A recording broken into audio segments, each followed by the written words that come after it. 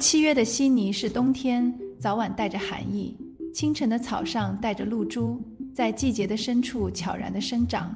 大家好呀，我是清风。鱼胶的品种很多，这是新西兰的鳕鱼花胶，它属于薄的花胶，价格实惠，家庭用于炖甜品和煲汤是不错的选择。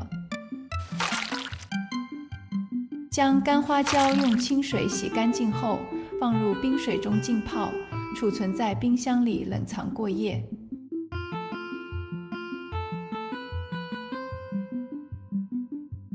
第二天拿出浸泡好的鱼胶，来对比一下干的和浸泡1晚的鱼胶。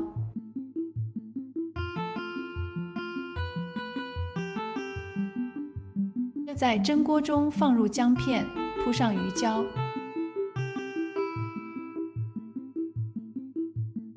再放一些姜片，水开后隔水蒸8分钟。如果是大和厚的花胶，需要10到15分钟。我也用笼屉来蒸。注意一点的是，不要把花胶放入水中去煮，这样的话会使花胶中的胶质流失。蒸好的鱼胶冷却后放入冰水中浸泡，放入冰箱冷藏过夜。第3天，这是已经泡发好的鱼胶，可以称重。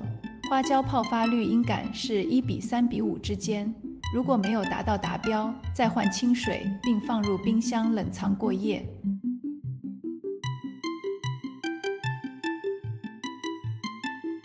我是泡发了500克的干花胶，分成小包，冷冻储存。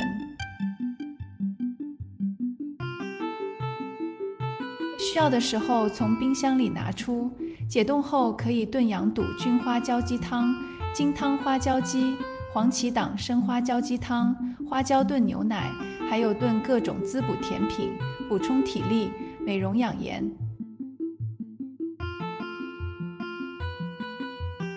炖了1锅养颜补气血的红豆、莲子、花生汤，最后加入鲜奶、芋头和花椒。